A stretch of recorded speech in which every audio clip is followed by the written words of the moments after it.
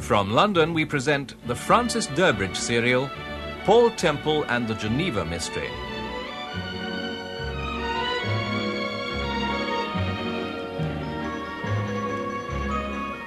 Episode 4, A Change of Mind.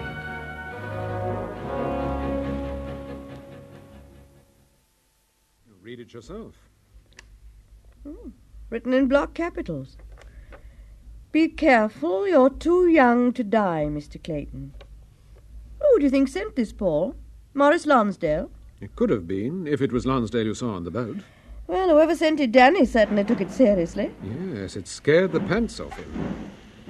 Oh, we're off. We better get ourselves sorted out. Give me that case, Steve. I'll put it over here. Oh.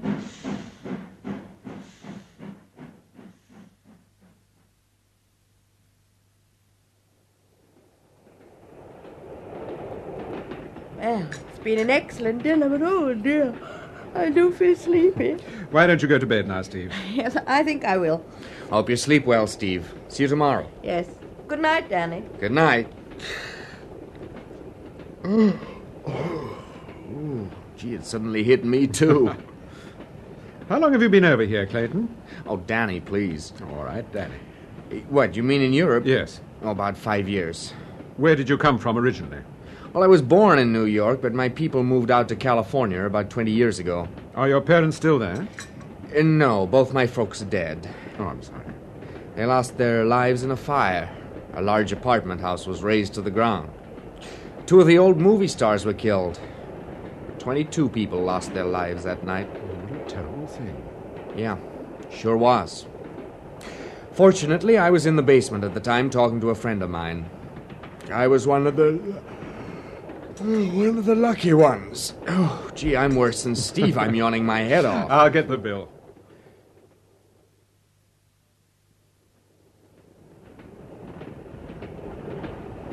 Oh, here we are, 19 and 20. Well, I'll say good night. Good night. Oh, hello. Steve's not here. But I thought she said... Oh, here she is coming down the corridor. Hello. I met Mr. Lonsdale. We stood talking for a few minutes. Maurice Lonsdale, Mrs. Milbourne's brother. Yes, that's right. Do you know him? No, I've heard of him, that's all. He came out to Geneva when Carl Milbourne was killed. He's going out to St. Moritz. A friend of his has had a skiing accident. Oh? Well, I guess I'll turn in. Good night, folks. Good night. Good night.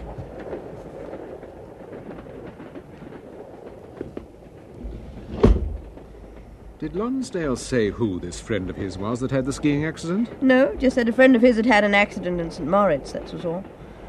Couldn't get away from him, Paul. It was very pleasant. So it was Lonsdale you saw on the boat? Yes, it must have been. Paul, I thought Danny looked a little odd when I mentioned Lonsdale. Yes, so did I. Oh, Steve, you're tired. I'll pop out into the corridor. Give me a shout when you're in bed. All right, darling. Take care when you climb the ladder. Oh, you can have the top bunk if you like. No, thank you.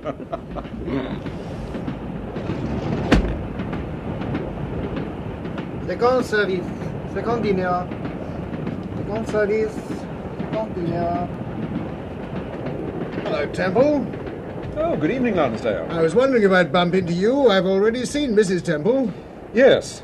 I understand you're going to St. Moritz. Yes. A friend of mine, Miss Sands, has had a skiing accident. Frida Sands? Yes. Oh, of course, I spoke to you about her on the phone the other night. Yes, you did. Well, the poor dear's broken her leg. Quite badly, I believe. I thought the train for St. Moritz went via Zurich, changing at Core. This is the train to Geneva. Well, I've got some business to do in Geneva. I might even stay the night. Oh, I see. If you'll excuse me, Temple, I expect the dining car will be rather crowded. Yes, of course. See you tomorrow, I expect. Good night. Good night.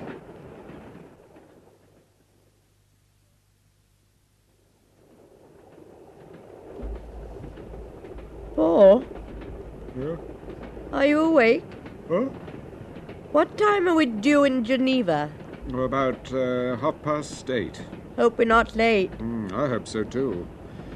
I've got an appointment at 10 o'clock. An appointment? At the hotel? Yes, a man called Walter Neider's coming to see me. He's with the Zurich police. He's a friend of Sir Graham's. Why do you want to see Neider? Well, for one thing, I want to see the Swiss report on the Milbourne accident. But surely the best thing would be... Oh, look, Steve, I'm tired, darling. Let's go to sleep. All right, dear. Good night. Well, I hope you mean that.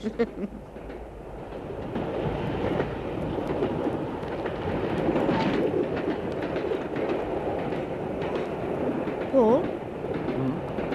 Did you hear someone moaning? Yes, I did. Is it Danny? Oh. Did you hear that? Yes. Mind your head, I'm coming down. Right. Where's my dressing gown? On that hook. Oh, yes. I won't be a minute.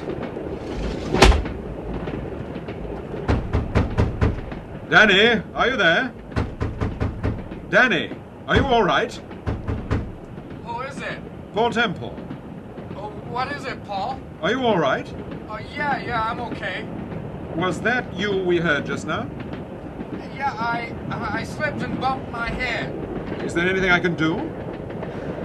What did you say? Open the door, Danny. No, I'm okay. There's nothing to worry about. I'm okay. I'll see you at breakfast. Very well. Good night.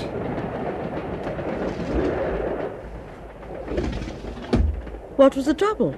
He says he slipped and bumped his head on something. Did you see him? No, he wouldn't open the door. Paul, a little while ago I heard angry voices. I'm sure one was Danny's, but I couldn't tell whose the other was. Well, I don't see what I can do. I can't force him to open his door if he doesn't want to. No, of course not. Just have to wait until morning.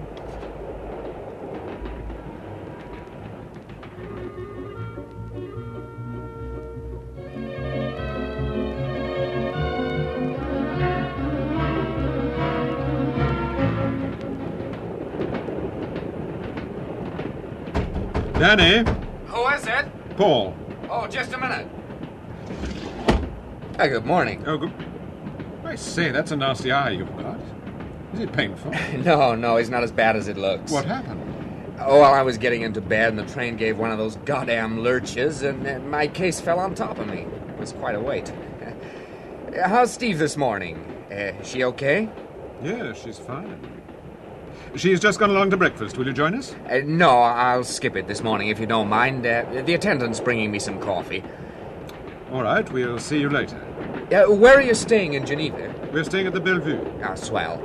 I'll phone you later in the day after I've fixed up an appointment with Julia. She'll want you to come out to the house, I feel sure. All right, Danny. But look after that eye of yours.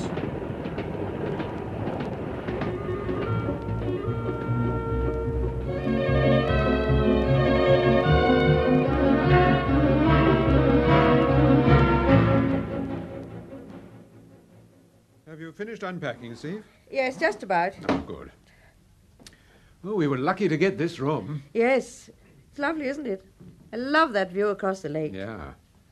We'll go for a walk as soon as I have seen Walter Neider. Oh, I forgot about Neider. What time is he coming? He should be here any minute. Paul, don't you think that Danny Clayton looked a little uncomfortable this morning? Expect he felt it with that enormous bruise on his face. No, I don't mean that. I mean, he seemed, well, almost frightened to look you in the eye. He looked embarrassed.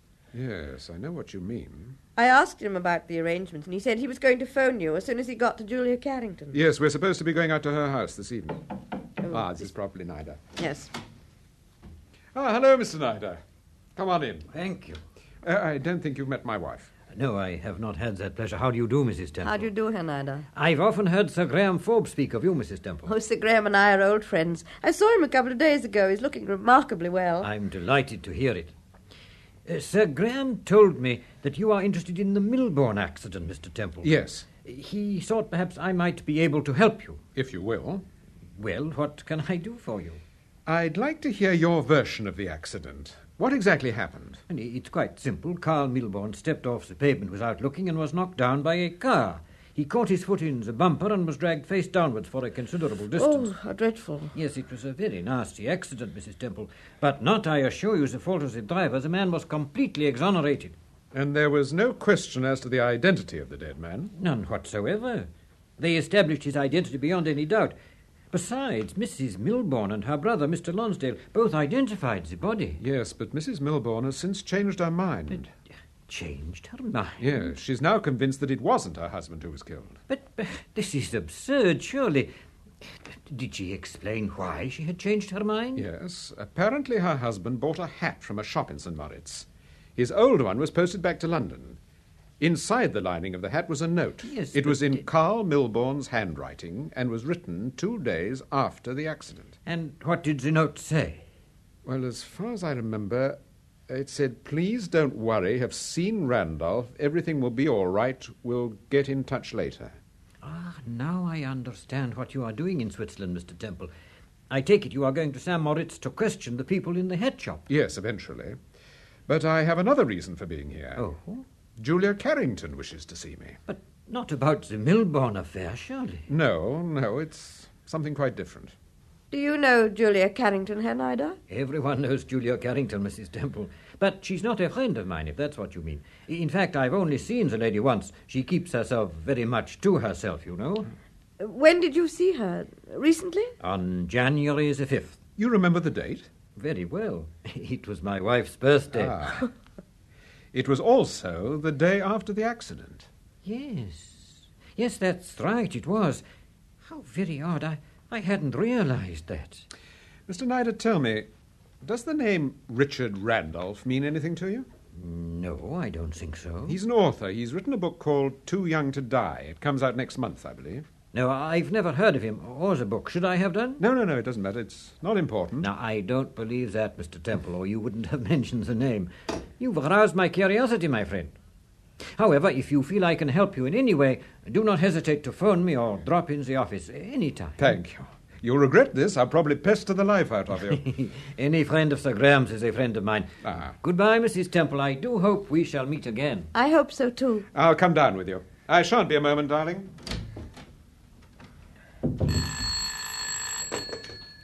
Hello? Oh, Steve? Yes, who is that? Oh, this is Danny. Oh, hello. Can I have a word with Paul? He's not here just at the moment. Oh, well, would you tell him I've spoken to Julia and she'd be pleased if you'd both come out to the house this evening, around 6 o'clock. Oh, good. I'll pick you up at the hotel at about 5:30, okay? Yes, we'll be waiting for you. I'll see you then. Goodbye, Steve. Goodbye, Danny.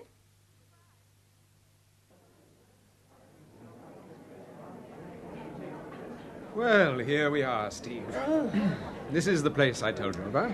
I was beginning to think that it didn't exist. Well, you said you wanted to walk. Oh, yes, but you've walked me off my feet. What would you like to drink? I should like a long drink. I'd like a nice, cool, dry wine. Right. Did you say that we'd been here before? Yes, don't you remember? About 4 years ago. No. There's a very good restaurant through there. Ah, We can have lunch here if you like. I like.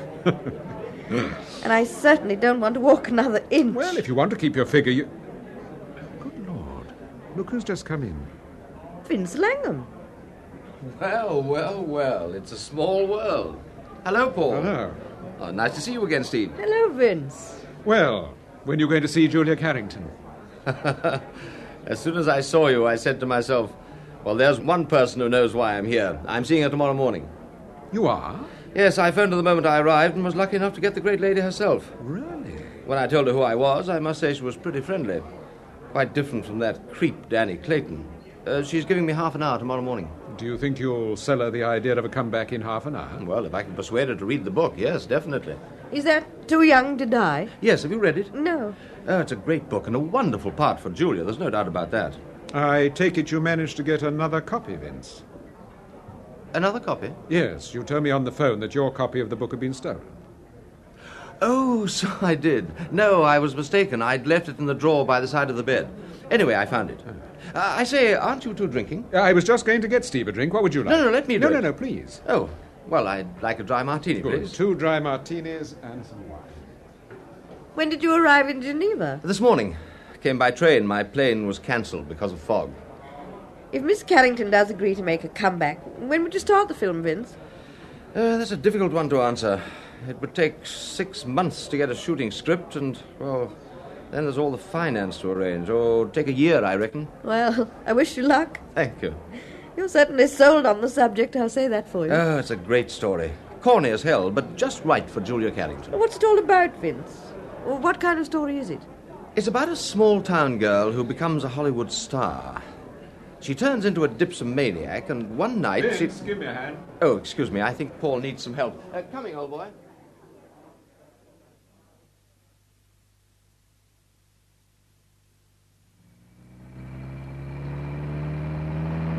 Well, surely this isn't the main road. No, it's a shortcut. Looks a very dangerous road, right by the side of the lake like this. Oh, don't worry, folks. I know this road like the back of my hand. I must have driven along it 1,000 times. Was Miss Carrington surprised when she saw you? Well, surprise? How do you mean? I mean, by your face, the bruise. Oh, yeah. She wondered what on earth had happened. I don't think it looked as bad as it did, though, do you? No, I don't think it does. How did you find Miss Carrington? I found her in rather a curious mood.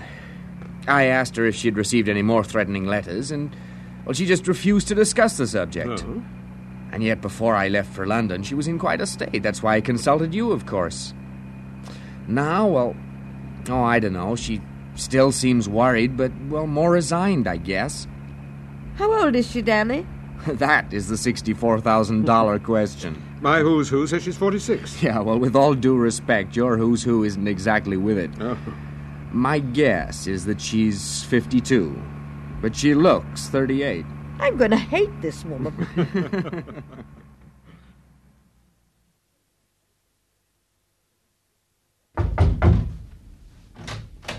We've arrived, Julia.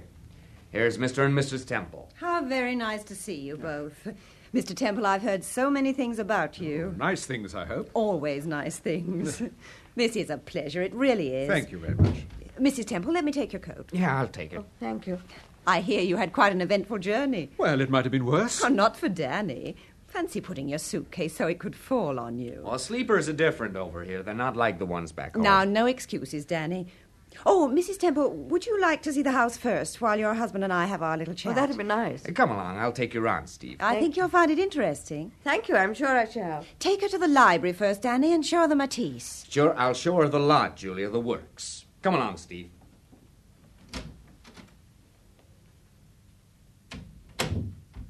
Mr. Temple, I owe you an apology, and I just don't know how to begin. An apology? Well, I sent Danny all the way over to London just to see you, and, well, as it turns out, it was quite unnecessary. Oh. I understood from Mr. Clayton that you'd received some particularly nasty letters and you were being threatened with blackmail. Yes, that's true, but, well, Danny does tend to exaggerate a little, that's the trouble. However, there's nothing for you to worry about, Mr. Temple. I'll pay you a fee, of course, and all your expenses. Miss Carrington, I'm not interested in the financial aspect of this affair, and I'm not worried. But I would like to know why you were worried in the first place, and why you thought of consulting me. I received several very unpleasant letters. Well, naturally, I was worried. I didn't know what to do. But yesterday morning, quite by accident, I discovered that the letters were written by a man who used to work for me. I threatened him with the police, and he came and apologized. Oh, it was as simple as that? Yes. I'm terribly sorry. I do feel guilty dragging you and your delightful wife all the way here. Oh, there's nothing for you to feel guilty about, Miss Carrington. We were coming to Switzerland anyway. Oh, I'm glad. You've set my mind at rest. I'm going to St. Moritz to make inquiries about a man called Carl Milbourne. I expect you've heard of him. Milbourne? He was killed in a car accident in Geneva. Oh, of course, I remember now. I read about it. A publisher, an Englishman. That's right. I understand he visited you just before he was killed. Yes, I believe he did, but I didn't see him. The poor man thought I was writing my memoirs. Oh, dear, the times I've had to contradict that ridiculous rumour. There's no truth in it. I wouldn't dream of putting pen to paper or voice to tape recorder or whatever it is one does these days. But it's no use, you know. I just can't convince people I really do want to be left alone. I'm always being pestered by newspapers and publishers and... Film people? Yes, they're the worst. They really are the worst. Then why do you bother to see them? I never see them. Danny takes care of all that nonsense for me. Oh. Will he take care of Vince Langham tomorrow morning? Vince Langham? Who's Vince Langham? He's a movie director. A friend of mine. I understand you're seeing him tomorrow morning. Did Danny tell you that? No, Langham did. What? He said he phoned you and you agreed to see him. He wants to talk to you about Too Young to Die. But this is nonsense. I haven't talked to a movie director in years. Too Young to Die? What is that, a play? A book. I've never heard of it. And I've never heard of Vince Langham, or whatever he calls himself. It is Vince Langham.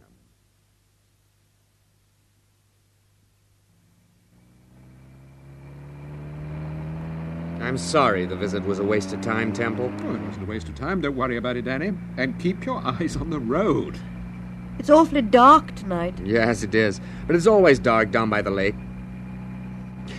I told you I had a funny feeling about Julia.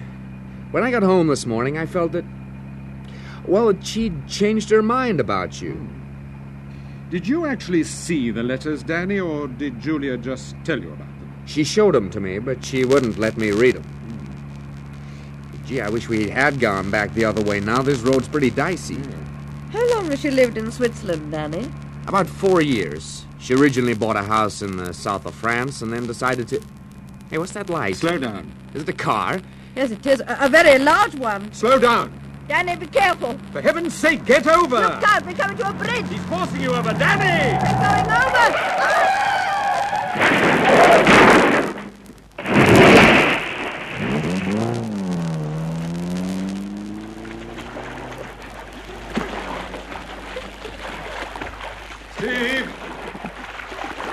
Steve, where are you? I'm over here, Paul. Are you all right? Yes. Where's Danny? I don't know. Are you sure you're all right? Yes, but I'm freezing. I see the wall. I can see the bank. It's only about 20 yards away. Paul! I can't swim! Where is he? He's hanging onto the car. You make for the bank, Steve. Yes. I'll get him. I can't swim! Paul! I'm coming, Danny. Hold on.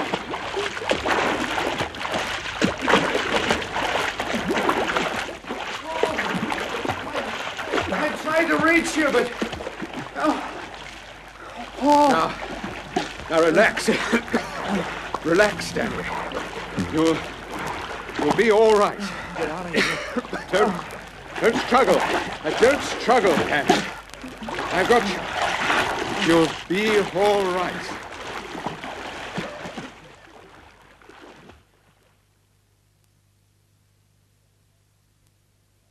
Well, Doctor?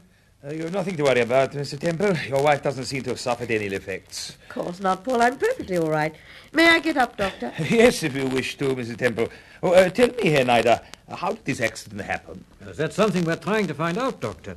Anyway, I'm glad Mrs. Temple's all right. I'll take you downstairs. No, there's no need. I have another patient to see in the hotel on the 4th floor. Mrs. Temple, I'll leave these tablets for you just in case you can't get to sleep tonight. Take one just before you go to bed. Thank you, Doctor. Thank you. Good night, Doctor. Good night, Mr. Temple. Well, my friends, you certainly had a lucky escape. Yeah. Did the ambulance take Danny Clayton to the hospital? No, he recovered consciousness and insisted on going home. And how is he, do you know? We haven't had a report yet. We've been too busy trying to trace the other car, Mrs. Temple. But I'll ring his home later tonight and get in touch with you. Thank you, Neider. We do appreciate your help. We both appreciate him very much. Nonsense. You are friends of mine. Right, excuse me. Hello? Is that Mr. Temple speaking? Yes? This is Julia Carrington. Oh, hello, Miss Carrington. I was anxious about you and your wife, Mr. Temple. Danny's told me about the accident, and I was wondering if there was anything I could do. No, we're perfectly all right, thank you. But what about Danny? How's he? Oh, he's feeling very much better, and he's most grateful to you. He'll phone you himself tomorrow morning and tell you just how grateful he is. No, I'm glad he's recovered. Give him my regards. I will indeed. Mr. Temple, I'd like to thank you, too. I'm terribly grateful. I just don't know what I'd do without Danny. Well, if you're so fond of him, Miss Carrington, do me a favor. Yes? Tell him to take swimming lessons. I'll teach him myself. Yes, do. Goodbye. Well, she certainly sounded grateful. I suppose that's something, coming from Julia Carrington. It is indeed. Well, Mrs. Temple, I'll say good night. I'm so glad you're none the worse for your adventure. Thank you, Herr Neider. If there's anything else I can do, please let me know. Thank you. I'll come down with you. We're leaving for St. Moritz tomorrow, staying at the Grisson House Hotel, so if you should want to get in touch with us...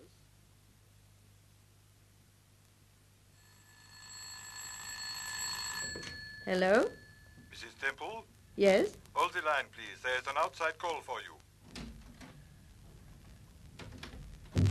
Oh, who is it, Steve? I don't know. I've just picked it up. It's an outside call. Oh, all right, darling, I'll take it. Hello? Go ahead, please. Is that Mr. Temple? Yes, who is that? This is Margaret Milbourne. Oh, where are you speaking from, Mrs. Milbourne? I'm in Geneva. Geneva? Yes, I arrived this afternoon. Mr. Temple, I've got to see you. It's very important. Oh, very well. Do you want to come round here to my hotel, or shall I... I can't do that. I'm speaking from a phone box. It's in a restaurant called Chez Maurice. Oh, I know the Chez Maurice. It's opposite the Quai des Bergues. Yes, that's right. Please come here, Mr. Temple, straight away if you can. All right, I'll be there in 15 minutes.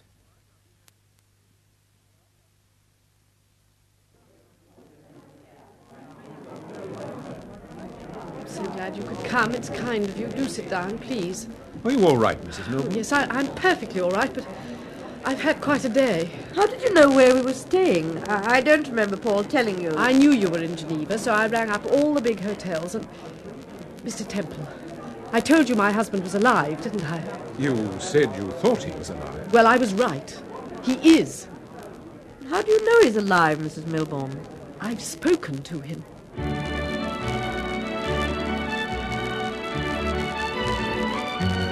In the fourth episode of Paul Temple and the Geneva Mystery, Paul Temple was played by Peter Cook and Steve by Marjorie Westbury. Production for the BBC was by Martin C. Webster.